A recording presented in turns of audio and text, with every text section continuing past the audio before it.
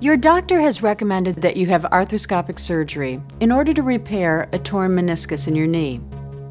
But what does that actually mean? The knee is one of the most important and one of the most complex joints in your body. It is made up of bone, ligament, and cartilage. Damage to any individual part can dramatically restrict the normal movement of the leg and can even interfere with the ability to walk. Let's take a look at the way the knee is put together. The femur, or thigh bone, meets the tibia to create a flexible joint called the knee.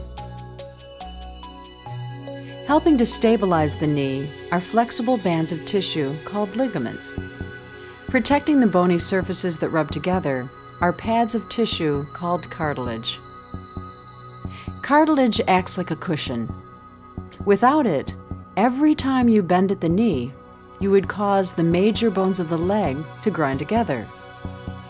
The meniscus is cartilage that not only protects the bone, but also acts like the leg's shock absorber. Twisting or bending the knee during sports or even normal activity can damage the meniscus.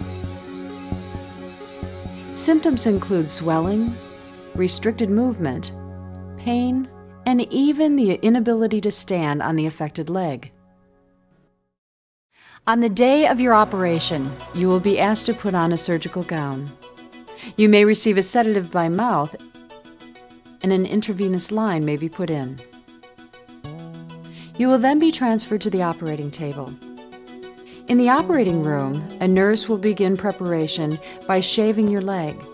The surgeon will then apply antiseptic solution to the skin around the knee, and then place a sterile drape around the operative site.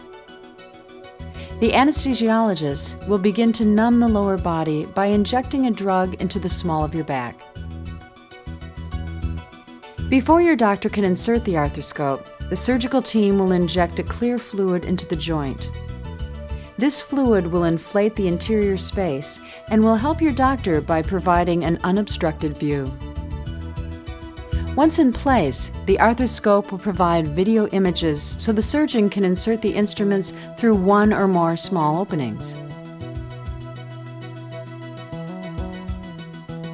After inspecting the extent of the damage to the meniscus, your doctor will repair the meniscus with tiny staples or remove it altogether.